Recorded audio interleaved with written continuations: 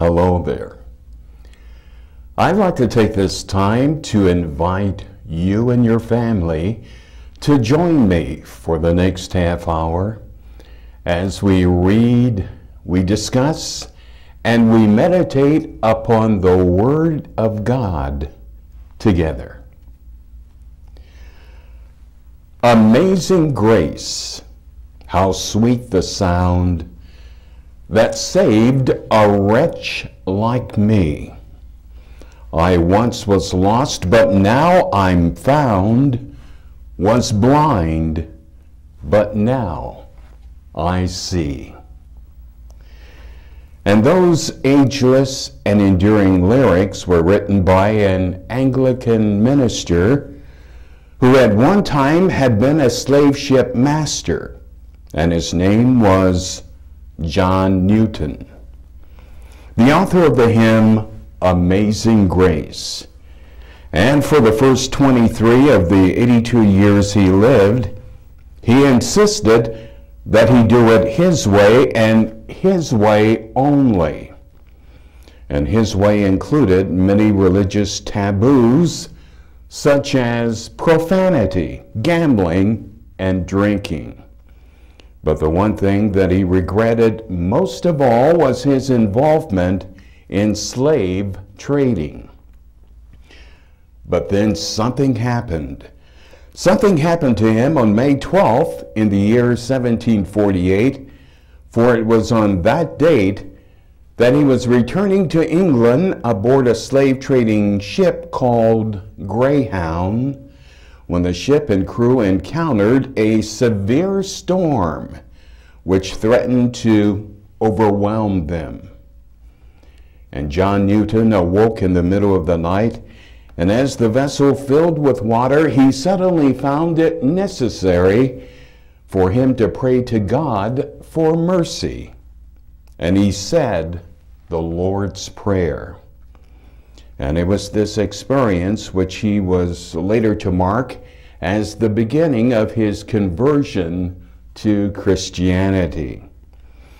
And in 1757, he applied for the Anglican priesthood, and on the 29th of April in the year 1764, John Newton received deacon's orders and finally became a priest on the 17th of June in the year 1764. Now, it must be said that John Newton has been criticized by some modern writers for continuing to participate in the slave trade while at the same time holding to strong Christian convictions. This has often been characterized as hypocrisy. And John Newton wrote, "I was greatly deficient in many respects. I cannot consider myself to have been a believer till a considerable time afterwards, after what he felt was his true conversion to Christianity. He came to deeply regret and repent of his personal involvement in the slave trade." And he later joined William Wilberforce in the campaign for abolition. And in 1787, he wrote a booklet supporting the campaign, Thoughts Upon the African Trade. And among his greatest contributions to history was his encouraging William Wilberforce in the campaign for abolition to stay in Parliament and to serve God where he was rather than to enter into the ministry. And Wilberforce heeded the ex-slave ship captain's advice and spent the next 5 decades working for the abolition of the slave trade in the British Empire. Now, William Wilberforce was born the son of a wealthy merchant, and at the age of 21, he was elected a member of Parliament, and this is thought to have been the beginning of Wilberforce's spiritual journey, and he began to rise early to read the Bible and pray, as well as to keep a personal private journal. he resolved to commit his future life and work wholly in the service of God. And one of the people he sought guidance from was John Newton, the former slave trader.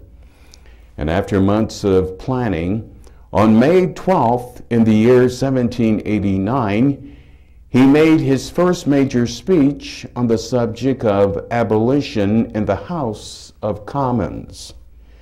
And for the next 44 years, he worked tirelessly to make his dream come true.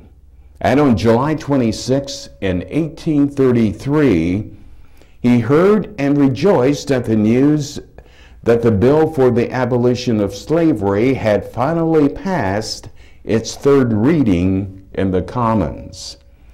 And on the following day, he grew much weaker and died early in the morning of July 29th. 1 month later, Parliament passed the Slavery Abolition Act, which gave all slaves in the British Empire their freedom. Now, you may say that William Wilberforce's way of resolving the slave trading issue was slow and methodical in nature. But it was the correct way of doing it. For as William Shakespeare said, the better part of valor is discretion. William Wilberforce's solution to ending slavery was quite different than that of an abolitionist who in 1859 was the first white American abolitionist to advocate and practice insurrection as a means to abolish slavery. And President Abraham Lincoln said he was a misguided fanatic. His attempt to start a liberation movement among enslaved blacks in Harper's Ferry, Virginia in 1859 electrified the nation, even though not a single slave answered his call. And John Brown was captured, tried for treason, and hanged. And historians agree that the Harper's Ferry raid in 1859 escalated tensions that a year later led to the beginning of the American Civil War.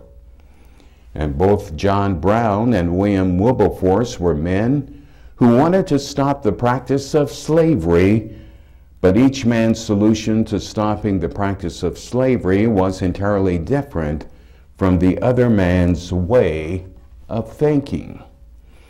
And just as John Newton was a proponent of the practice of slavery for the first 23 years of his life, until the Lord revealed unto him that slavery was not in his divine plan for one man to impose on another man.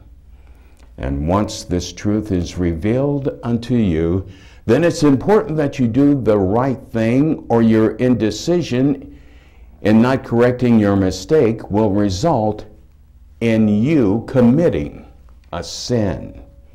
For we are told in the 4th chapter of St. James and the 17th verse, as well as the 8th chapter of St. John and the 32nd verse, remember, it is sin to know what you ought to do and then not do it. And you shall know the truth, and the truth shall make you free. And once that event takes place in your life, you will be able to say with boldness and confidence a statement which is also the title of my sermon. I was blind, but now I see. But unfortunately for many people, they don't realize the folly of their actions and decisions until it's too late. For in the 4th chapter of Proverbs, in the 12th verse, it says, "There is a path before each person that seems right, but it ends in death." What does one do when you find yourself confronted with life-altering decisions that you must make? Well, the answer may be found in the 90th Psalm and the 10th verse, and the 39th Psalm and the 4th through the 13th verse.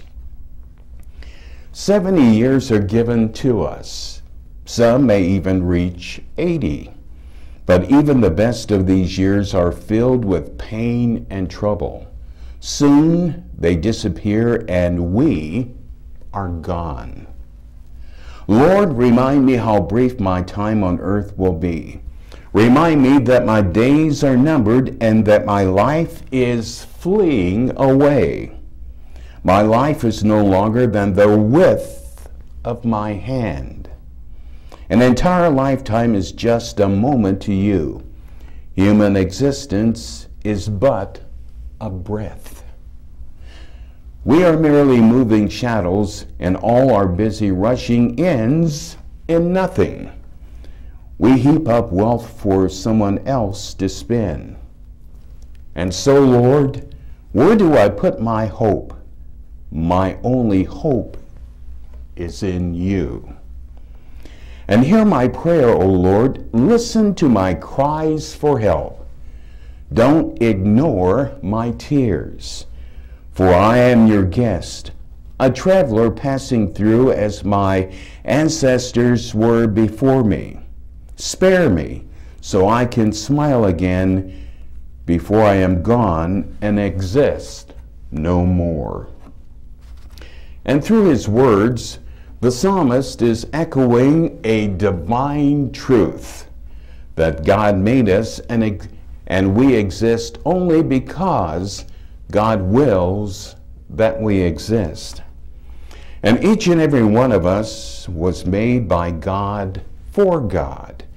And until we come to that realization, our life will never make sense.